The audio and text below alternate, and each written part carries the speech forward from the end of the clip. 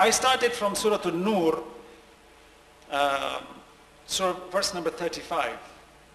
Allah says, Bismillah ar-Rahman ar-Rahim, Allahu nuru samawati wal ard. Allah is the light of the sky and the earth. Now, Allah is not light. You see this light we turn on, this is light.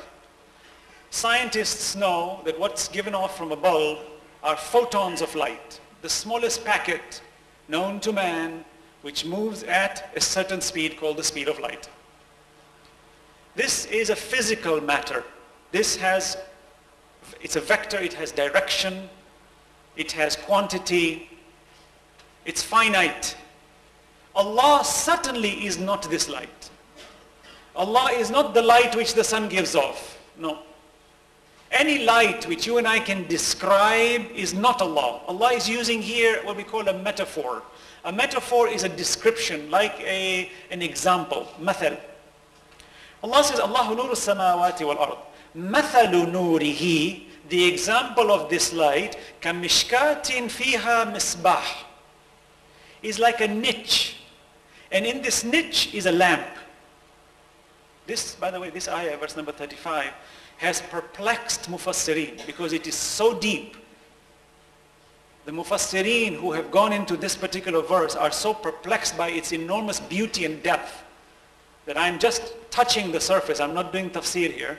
I'm just describing it from a surface level, but it is sufficient. Because Allah says, وَلَقَدْ يَسَّرْنَا الْقُرْآنَ لِلذِّكْرِ. We have made the Quran easy to remember. فَهَلْ بِمُدَّكِرٍ. Who is there to take heed? مَثَلُ نُورِهِ كَمِشْكَاتٍ فِيهَا مِصْبَاحٍ. Listen to the niche. Allah says in this niche, it's like imagine in your living room, something very special. In your house, you'll find people who have big homes. They create a little niche. A niche is like a little carving inside a wall. And inside this wall, they'll either put the Quran in there, or they'll put something of the most importance that is holy to them in it. It's typical, even the Westerners do it. We do it also. We create a niche. In this niche, Allah says, is a lamp, misbah. Al-misbah fi zujaja. There's a glass on it. الزجاجة كأنها كوكب دري يوقد من شجرة مباركة زيتونة لا شرقية ولا غربية.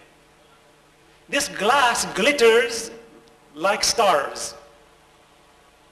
And in it is a blessed tree, an olive tree. شجرة is a tree. شجرة مباركة زيتونة, an olive tree. لا شرقية ولا غربية. Neither east nor west, meaning it's special. It doesn't come from any ordinary region. It's a chosen tree.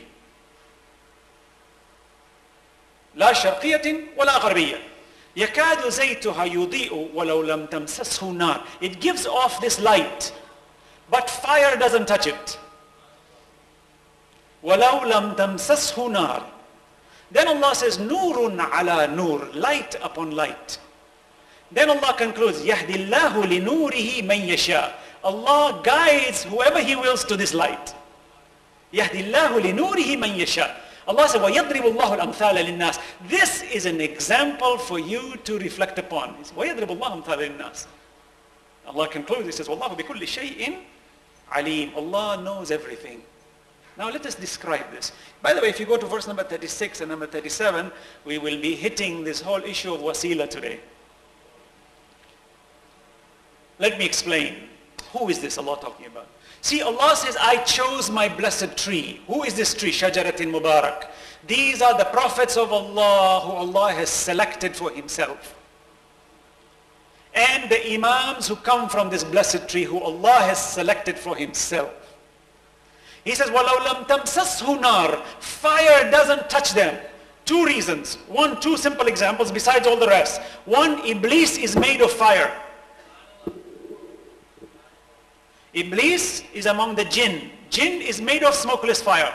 Allah says, وَلَوْ لَمْ تَمْسَسْهُ نَارٌ. Fire cannot touch them. One reason, Iblis cannot touch them. Second, you find these people can never enter hell. Hell is also fire. وَلَوْ لَمْ تَمْسَسْهُ نَارٌ.